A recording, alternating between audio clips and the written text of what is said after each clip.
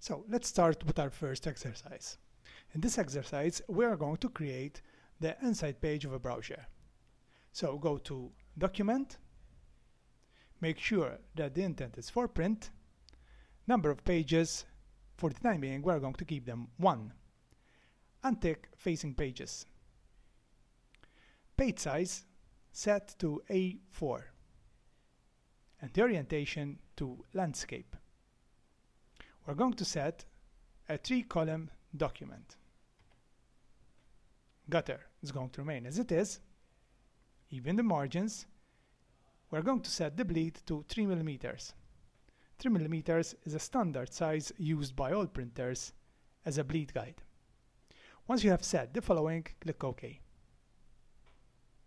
As you can see, we have 3 columns here with a document of an A4 size paper. The red margin outside is the bleed margin, which is 3 mm outside the actual paper. The actual paper can be noticed because it has this black border. The magenta borders are the margin guidelines. Typing within the magenta borders will leave this space, white space, after printing.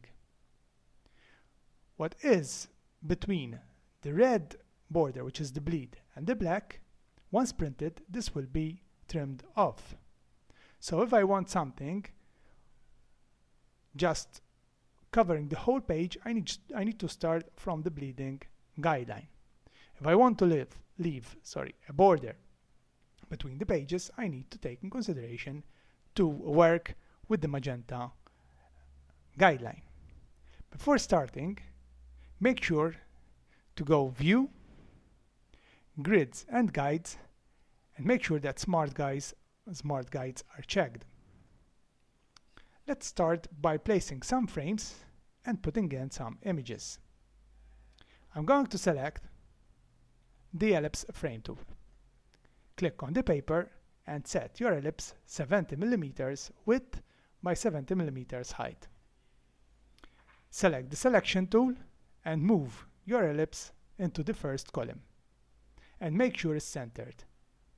Guidelines will guide us to place our circles exactly in the center of our column. We're going to make a copy in each column of this ellipse. To make a copy of the ellipse, press your Alt key on the keyboard, press the left mouse button and drag until you see the copy and place an ellipse in each column.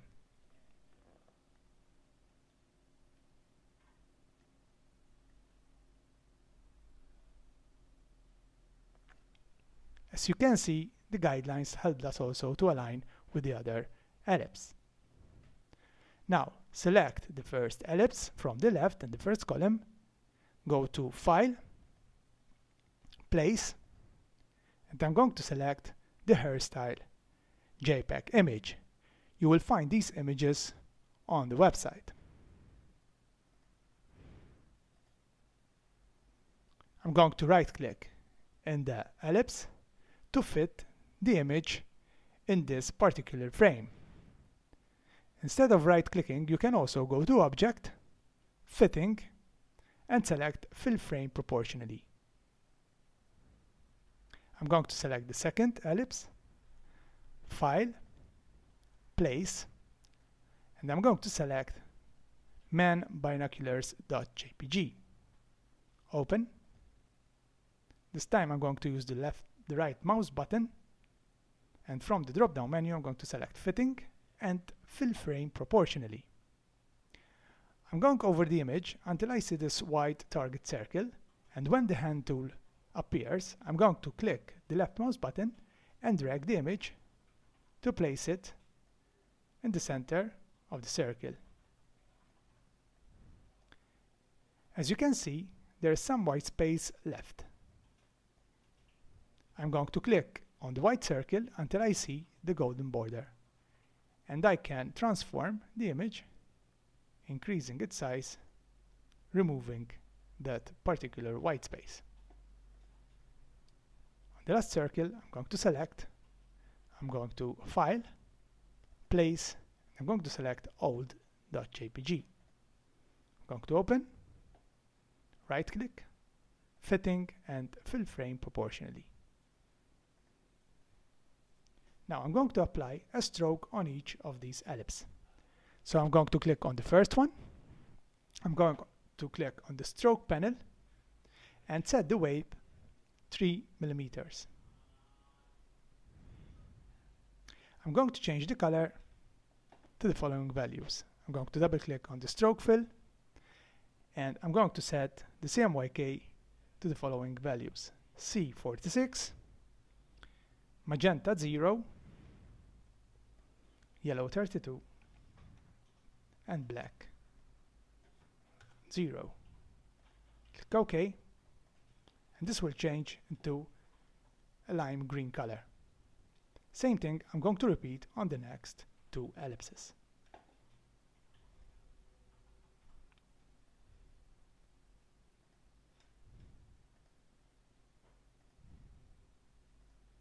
As you can see, once you set the color, this will apply on the rest of the images. The next step, I'm going to use a text box for each column to fill in with text and simulate some text on this brochure. So I'm going to select the type tool and I'm going to create a text box from one end to the other end of the column. Or otherwise, you can set the width of this text box to 87 millimeters and the height to 15 millimeters.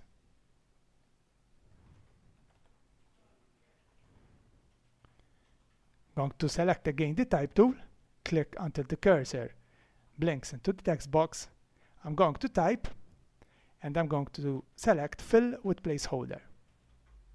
Once again, I'm going to select the selection tool. I'm going to press the Alt key and place the other 2 copies on the rest of the columns.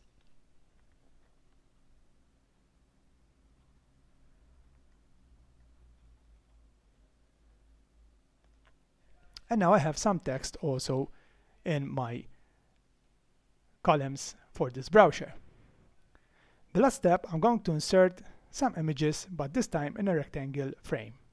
So I'm going to select the rectangle frame. I'm going to click on the paper. Then I'm going to set the frame in the following size: width 87 millimeters and height 55 millimeters. I'm going to place this on the first column.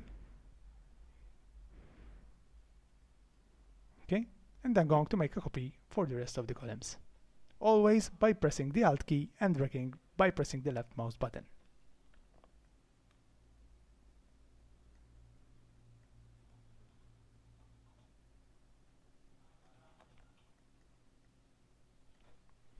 Once I have placed all the frames accordingly, I'm going to select the first frame.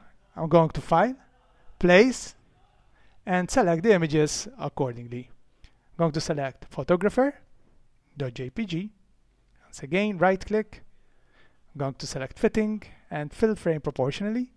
Select the second frame, File, Place, and once again I'm going to select old photo, right click, fitting, fill frame proportionally. I'm going to move this a little bit down so I can place the image better. That's it. Click on the third frame, again File, Place, and I'm going to set this with Mansion and right click, fitting, and fill frame proportionally. Now I have my 3 images well placed in their columns. To preview your work in a presentation style, just a minute, I'm going to set this a little bit here. Okay. You can use this option on top of the menu bar. If I click here, I have 4 options how to view my work. Right now I'm in normal view. I can click the preview. I can click to view with bleed. So as you can see, this border between the black and the outer edge of this will be trimmed out. I can also preview with slug. We didn't set as slug right now. And I can preview in a presentation way. It's near the original work. To go back in the normal view, just press Escape on your keyboard and this will take you back in your normal view. Click normal from here also, otherwise you remain with the slug or the last option you have selected. The last thing that I'm going to do, I'm going to select the rectangle frame tool. I'm going to place a rectangle down below. It goes from bleed to bleed and from the lower part of the bleed until it reaches the magenta line on top. And I'm going to fill this with the same color of the border of the stroke created on the circle. To use the same color, I can fill in the values that I filled previously, or otherwise I can click, selecting from the toolbox the eyedropper, clicking on that particular color, and obviously I'm going to swap into a fill. I'm going to click in the presentation preview, and as you can see, this is my presentation preview, which is near the original. Clicking on presentation preview, it's a good habit because you can see all the details. Even if there is a small defect, you can modify it. For example, this image at the center column has a slight white space between this border that I have created. Therefore, I'm going to go back. I'm going to click on the frame with the selection tool